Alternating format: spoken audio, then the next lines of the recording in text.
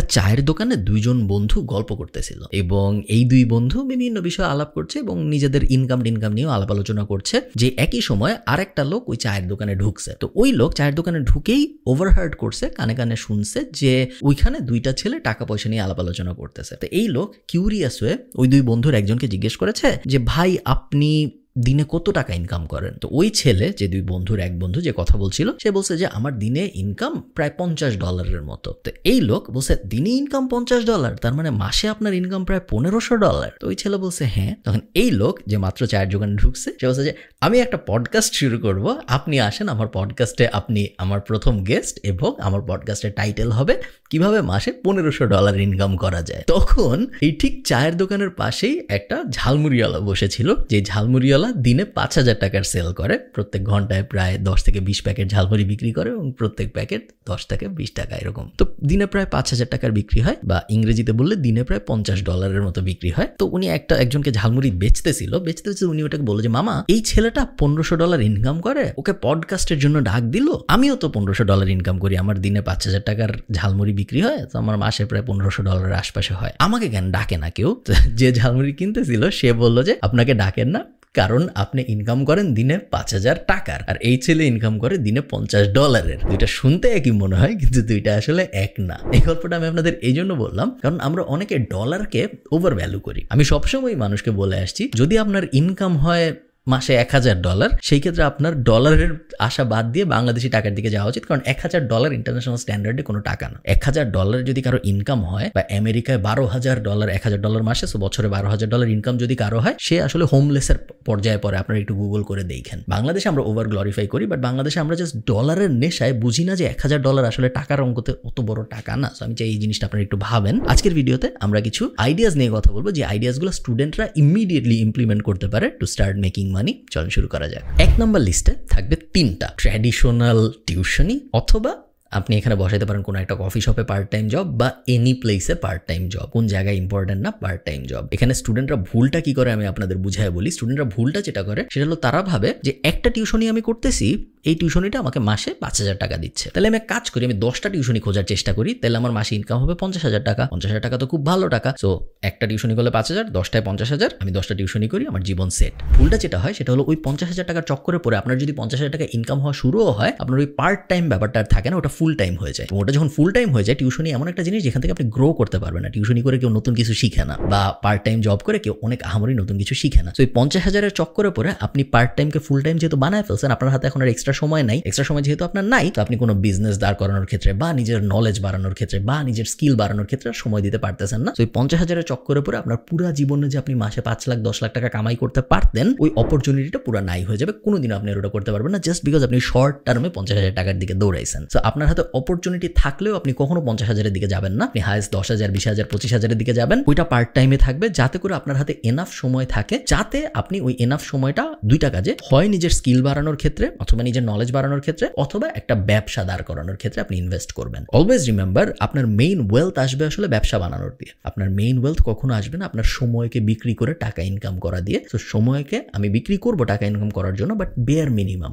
যখন আমার মনে হবে যে আমার এনাফ টাকা হয়ে গেছে বাঁচার জন্য, তখন আমি আর আমার এক্সট্রা সময় দিব না। আমার এক্সট্রা সময়টা আমি তখন এই সাইডে দিব, যাতে করে আমার গ্রোথটা এক্সপোনেনশিয়াল হয়। Second, freelancing. Freelancing is glorified চাকরি। আপনি যদি প্যাসিভ জার্নালের স্টুডেন্ট হয়ে থাকেন, আপনি দেখবেন ফ্রিল্যান্সিং নিয়ে আমাদের একটা বিশাল কোর্স আছে, যেখানে আমরা 30 থেকে 35টা স্কিল শেখাইছি। বলে যে কোনো একটা স্কিল যদি আপনি শিখেন, আপনি ফ্রিল্যান্সার হিসেবে কাজ শুরু করতে পারবেন। ওখানে মার্কেট প্লেস নিয়েও ডিটেল ভিডিও আছে। সব স্কিল শিখবেন ফার্স্টে ওই 30টার ভিডিওর কোনো একটা দেখে, এবং তারপর মার্কেট প্লেসের ভিডিওগুলো দেখে আপনি কোনো একটা মার্কেট প্লেসে যাবেন। 2টা মার্কেট প্লেসে মেনলি যাওয়া যায়, হয় আপওয়ার্ক অথবা ফাইবার। 2টার কোনো একটা আপনি যাবেন, মার্কেট প্লেসে যেয়ে আপনি ফ্রিল্যান্সিং শুরু করবেন। বলতে অনেক সহজ, আসলে করতে একদমই এরকম সহজ ব্যাপার না, অনেক সময় লাগে। বাট যেই কারণে আমি এত সিম্পলিফাই করে বলতেছি, কারণ আমি চাই না যে ফ্রিল্যান্সিংও আপনার এন্ড গোল হোক, কারণ ফ্রিল্যান্সিংও কিন্তু আসলে চাকরি। অনেক মানুষ বাংলাদেশে আমি ফ্রিল্যান্সার, আমি নিজের সময়ে কাজ করি, এরকম ঢং করার কারণে অনেকে ধরে নিছে যে ফ্রিল্যান্সিং মানে মনে হয় খুব আহামরি জিনিস। এটা আসলে এমন কোনো আহামরি জিনিস না। এটা মেইনলি একজন বসের বদলে আমার 20টা বস থাকবে, 20টা বস আমাকে 20টা প্রজেক্ট দিবে। 20টা বস পৃথিবীর বিভিন্ন দেশে আছে, এই কারণে ওরা আমাকে অন্য কারেন্সিতে টাকা দিবে। যেহেতু বাংলাদেশের বাংলাদেশের টাকার মান অনেক কম, অন্যান্য কারেন্সি টাকার মান বেশি, তো ওরা যখন $1 দেয় আমি তখন 100 টাকা পাই, আমার একটু ভালো লাগে। বাট ফ্রিল্যান্সিংও কিন্তু আপনার টাইমের এক্সচেঞ্জেই আপনি টাকাটা পাচ্ছেন। ফ্রিল্যান্সিং আপনাকে আহামরি ক্রেজি রিচ বানাই দিবে না। ফ্রিল্যান্সিং করে 20 কোটি টাকা একা একা জেনারেট করে ফেলছে এরকম মানুষ বাংলাদেশে নাই।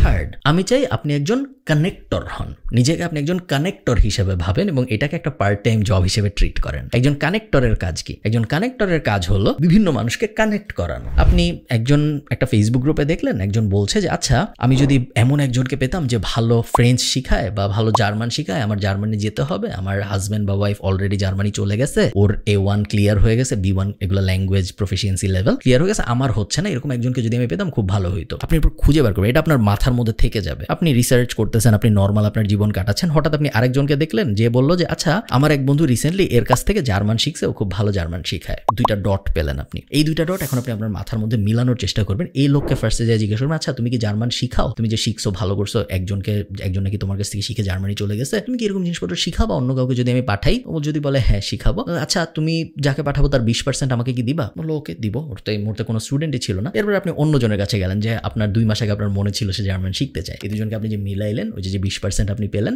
ওটা হলো আপনার কমিশন। সো কানেক্টর, অনেকে বলবে অ্যাপয়েন্টমেন্ট সেটলার। কানেক্টর আমার মতে খুব কুল একটা বিজনেস এবং প্রত্যেকটা স্টুডেন্টেরই এটা পার্সু করা উচিত, কারণ এটা মাল্টি ডাইমেনশনাল, এটা অনেক অ্যাঙ্গেলে হতে পারে। এটা একটা এক্সাম্পল আমি দিলাম আপনাদের। আর একটা অবভিয়াস এক্সাম্পল হতে পারে, আপনি বিভিন্ন ফেসবুক পেজকে মেসেজ দিয়ে বললেন যে তোমাদের কি মার্কেটিং এর হেল্প লাগবে? যদি বলে হ্যাঁ লাগবে, আপনি তো মার্কেটিং এর কিছু জানেন না, আপনার জানা জরুরি না, আপনি তখন ওই লাগবের ইনফরমেশনটা নিয়ে একটা এজেন্সিকে দিবেন, দিয়ে বলবেন যে তোমার মার্কেটিং এর সার্ভিস লাগবে বলেছে আমাকে, ও যদি তোমার ক্লায়েন্ট হয় তুমি আমাকে প্রথম মাসের 15% দিও বা 10% দিও। আরেকটা অ্যাঙ্গেল হয়ে গেল। এরকম মাল্টি ডাইমেনশনাল অ্যাঙ্গেল কিন্তু আপনি খুঁজে বের করতে পারেন এবং এই অ্যাঙ্গেলগুলো খুঁজে বের করে ডটগুলা কানেক্ট করার যে জবটা, ওটাকেই আমি বলতেছি একজন connectors job. It's a business. So eventually আপনি এটা গ্রো করতে পারবেন এবং আপনার জায়গায় একজন মানুষকে সিইও হিসেবে বসায় দিয়ে আপনি মুভ অন করতে পারবেন। এবং এই কারণে আমার এই জিনিসটা পছন্দ এবং আমার ধারণা এটা যে কোনো মানুষ স্টুডেন্ট অবস্থায় শুরু করতে পারে। Fourth, be a writer for CEO's. আমি জানি না আপনারা জানেন নাকি, বাংলাদেশ হোক ইন্টারন্যাশনালি হোক, সবাই ইনফ্লুয়েন্সার হইতে চায়, সবাই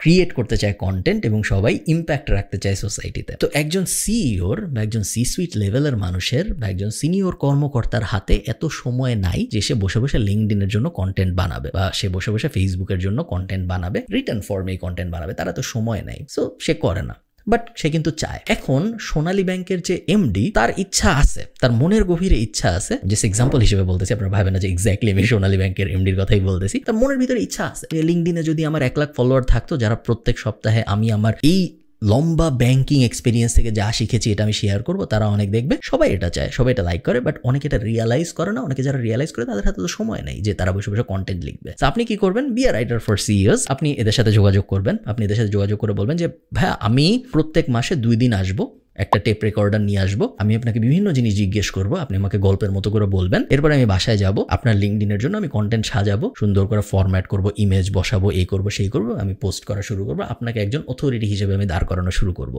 শুধু যে সি সুইট লেভেলের মানুষদের হতে হবে তা না, এই জিনিস আপনি ইয়াং স্টার্ট আপ ফাউন্ডারদের সাথেও করতে পারেন, কারণ স্টার্ট আপ ফাউন্ডারদের বেশিরভাগ সময় ফান্ডিং লাগে এবং ফান্ডিং যখন দেওয়া হয় তখন অনেকগুলো মেট্রিকের মধ্যে একটা মেট্রিক দেখা হয় যে এর ইম্প্যাক্ট কিরকম, এবং এই কারণেই স্টার্ট আপ ফাউন্ডাররা চায় তাদের লিঙ্কডইন অনেক স্ট্রং হোক, তাদের ফেসবুক অনেক স্ট্রং হোক, তাদের সোসাইটাল অথরিটি ইম্প্যাক্ট অনেক বেশি হোক। সো তাদেরকেও আসলে টার্গেট করা যেতে পারে।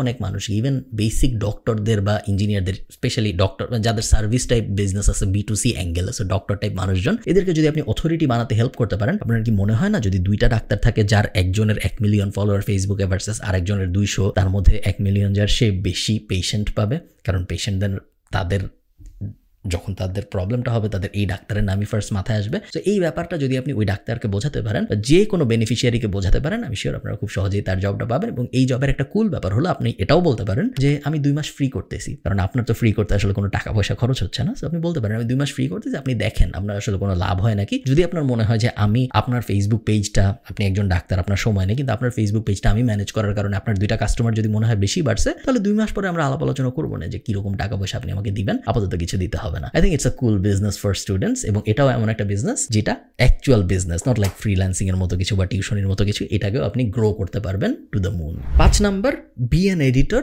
For creators. সো এগেইন এইটা এবং লাস্টেরটা 2টা অনেকটা কাছাকাছি। লাস্টেরটা আমরা বলেছিলাম যে কিভাবে আপনি যারা ইনফ্লুয়েন্স চায় তাদেরকে ইনফ্লুয়েন্স পেতে হেল্প করতেছেন। এটা আমি বলতেছি যে যারা অলরেডি ইনফ্লুয়েন্সিয়াল তাদের ইনফ্লুয়েন্স বাড়ানোর ক্ষেত্রে আপনি কিভাবে হেল্প করবেন। আমাকে যদি কেউ একজন এসে বলতো যে ভাই এই যে দেখেন আমি গত 8 মাস ধরে টিকটক নিয়ে বিশাল রিসার্চ করছি এবং আমার মনে হয় বাংলাদেশে আমি টিকটক নিয়ে যত কিছু জানি এরকম খুব বেশি মানুষ পাওয়া যাবে না। আমি চাই আপনি আপনার চ্যানেলটা আমাকে দেন, আমাকে পারমিশন দেন, আমি টিকটক চ্যানেল গ্রো করব এবং আমি শিওর আগামী 6 মাসের মধ্যে, গ্যারান্টি তো দিতে পারতেছি না কারণ অ্যালগোরিদম কি করবে এটা কেউ জানে না, বাট আমি মোটামুটি শিওর যে আমি 6 মাসে আপনার টিকটক প্রোফাইলে 1 মিলিয়ন ভিউ এনে দিতে পারবো, 50 মিলিয়ন ভিউ এনে দিতে পারবো, কারণ আমি অলরেডি দেখেন এই 3টা জিনিসে 50 মিলিয়ন ভিউ আনছি। এই কারণের পার্টটা ইম্পর্টেন্ট, এই কারণের পার্টটা অনেক মানুষ মিস করে ফেলে। সো আপনার স্টেপ 1 হলো ফিগার আউট করা যে আপনি কোন ইন্ডাস্ট্রিতে খেলতে চান।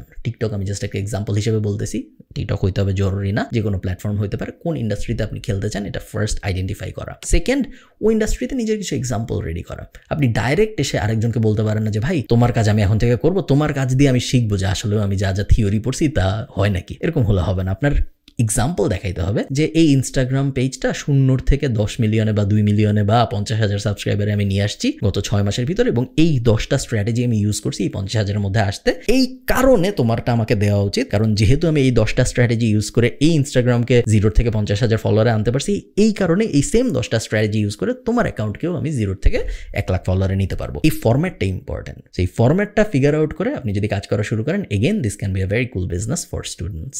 6th, ব্লগিং আমার খুব পছন্দের একটা জিনিস, এবং আপনারা যারা প্যাসিভ জার্নালের ইউটিউব চ্যানেল আমি জানি না দেখেন নাকি কেউ, যদি দেখেন ওখানে দেখবেন আমাদের 2017-18 ব্লগিং এর একটা কোর্স আছে ফ্রিলি অ্যাভেলেবল আমাদের প্যাসিভ জার্নাল ইউটিউব চ্যানেলে। ওই ব্লগিং এর কোর্সটা আমি একদম 0 থেকে একটা ব্লগ দাঁড় করায় সেটা থেকে ইনকাম করেও দেখাইছে। ওই কোর্সটা কিন্তু অনেকে পাইরেটেড 100-200 টাকায় বেচে, বাট অনেকে জানেন এটি ইউটিউব চ্যানেলে ফ্রি আমাদের। তো ওই কোর্সটায় যা দেখানো হয়েছে তার অনেক কিছু বদলাই গেছে। প্যাসিভ জার্নালে যারা স্টুডেন্ট আমাদের কোর্সের মেম্বার তারা জানেন যে আপডেটেড কোর্স আছে, এবং বা আপনি যখন এই ভিডিও দেখতেছেন তখন হয় আসছে বা হয়তো সামনে আসবে। তো ব্লগিং এর বেসিক প্রিন্সিপাল খুব সহজ। একটা টপিক আইডেন্টিফাই করা, যে টপিকে ম্যাস ইন্টারেস্ট আছে প্লাস নিজের ইন্টারেস্ট আছে, ব্লগ বানানো, সো কন্টেন্ট পাবলিশ করা, এসইও করা, এবং তারপরে ওয়েট করা যেন কন্টেন্টটায় ট্রাফিক আসে, এবং ট্রাফিক আসার পরে ডিসাইড করা আমি কিভাবে মনিটাইজ করব। সাধারণত 2টা ভাবে মনিটাইজ করা হয় অ্যাফিলিয়েট মার্কেটিং করে অথবা অ্যাড বসায়। আরেকটা উপায় আছে নিজের প্রোডাক্ট সার্ভিস সেল করা, বাট ওটা সাধারণত বেশিরভাগ বাংলাদেশি ব্লগাররা করে না। তারা হয় অ্যাফিলিয়েটের দিকে যায়, বা তারা অ্যাডের দিকে যায়, বা তারা 2টার দিকেই যায়। তো এই 5টা স্টেপ ফলো করে যে কেউ ব্লগার হতে পারে। আমার মতে ভেরি কুল বিজনেস ফর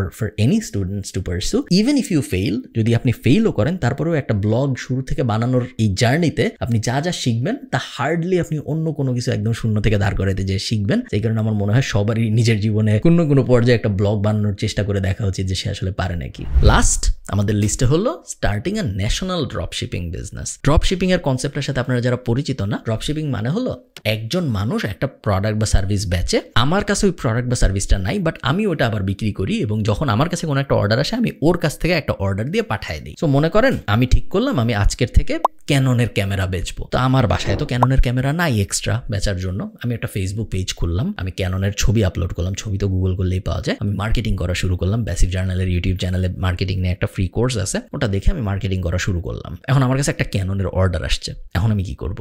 আমি অ্যাকচুয়াল যে ক্যানন বেচে তার কাছ থেকে অর্ডার দিয়ে ওই কাস্টমারকে পাঠিয়ে দিব। আমাকে যে অর্ডার দিছে তার কাছ থেকে আমি টাকা পাইছি, আমি বলছি যে ভাই ওয়েট করেন 7 দিনের মধ্যে আপনার কাছে ক্যামেরা চলে যাবে। এরপরে অ্যাকচুয়াল যে ক্যামেরা বেচে তার কাছে যে আমি বলছি যে ভাই এই ঠিকানায় একটা ক্যামেরা পাঠান, আমি টাকা দিয়ে দিচ্ছি। এই কনসেপ্টটাকেই বলে হলো ড্রপ শিপিং, এবং আমি মনে করি এই জিনিসটা আপনারা অনেক কিছু নিয়ে করতে পারেন।